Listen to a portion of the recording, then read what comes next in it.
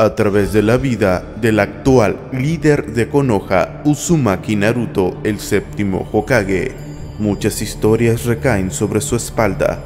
El dolor, el amor, la incertidumbre, el camino y el deber son algunas de las cosas que su vida representa.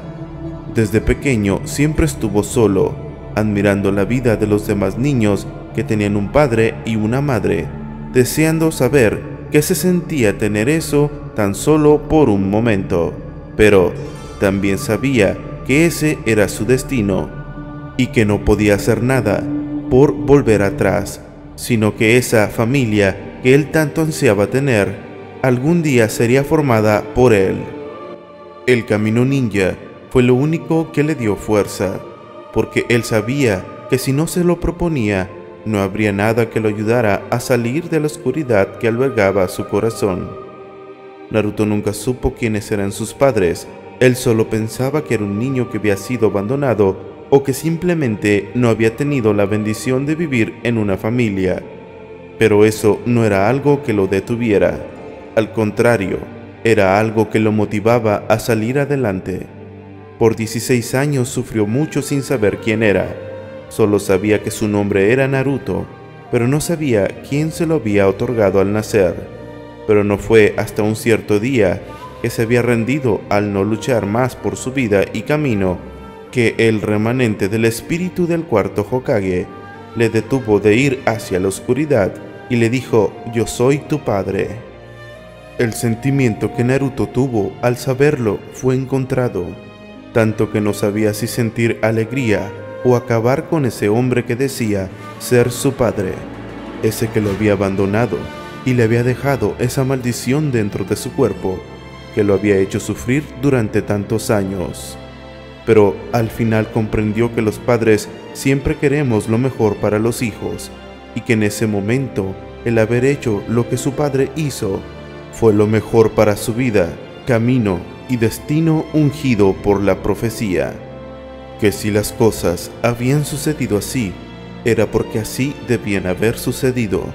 El camino es algo que un verdadero shinobi debe tomar por las riendas y no dejar que el camino te tome a ti. La mala suerte, los malos pasos o las situaciones oscuras no son culpa de nadie más que de los propios actos del ser humano. Naruto sabía esto y junto con el espíritu de su padre, juró que jamás se daría por vencido. Al pasar un poco de tiempo, el mundo se venía abajo y la llave para abrir la puerta hacia el inframundo o al mundo puro recaía en sus hombros, ya que el destino del mundo y la vida misma de toda la humanidad descansaba sobre su espalda.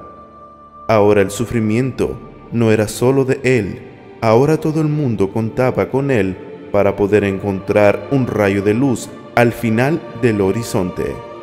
Fue entonces que al intentar controlar su camino, encontró el remanente del espíritu de su madre, aquella que le dijo «te amo» incontables veces y le hizo saber que su padre lo amaba más incluso que ella, ya que había decidido dar su vida para salvarle y darle un destino, aquel que si no hubiese sido tomado como fue, quizás no hubiese existido un camino para el pequeño bebé nacido del fruto de su amor, ese que se le fue otorgado el nombre de Uzumaki Naruto después de haber sido recibido con tanto aprecio en tan duras circunstancias. Pero no todo fue malo. El día que conoció a su padre fue algo muy hermoso para él. De igual manera, el día que convivió con su madre, pero sin duda el mejor día para él fue ese mismo en el que luchaba para salvar el mundo, ese día en que por fin fue reconocido por todo el mundo como un gran hombre, aquel que llevó a cuestas el destino del mundo, donde pudo luchar al lado del espíritu de su padre que descansaba sobre un cuerpo de barro, ese que compartió con él tanto, donde pudieron decirse muchas cosas tan solo con verse a los ojos y chocar sus puños, sin necesidad de decir nada en absoluto. Ese día donde Naruto supo que su padre fue el mejor hombre de todos, ese que dio su vida por él y que decidió darle un camino a su hijo. aquel que hubiese sido truncado sin el esfuerzo de sus padres. El día que Naruto convivió con su madre fue el día que compartió con su padre, el día que salvó al mundo y fue reconocido por todos, ese mismo día en el que el despertar del sol le otorgaría otro día más de vida, donde por fin recuperaría a su amigo que tanto quería tras estar dentro de la oscuridad. Sin duda el mejor día de su vida,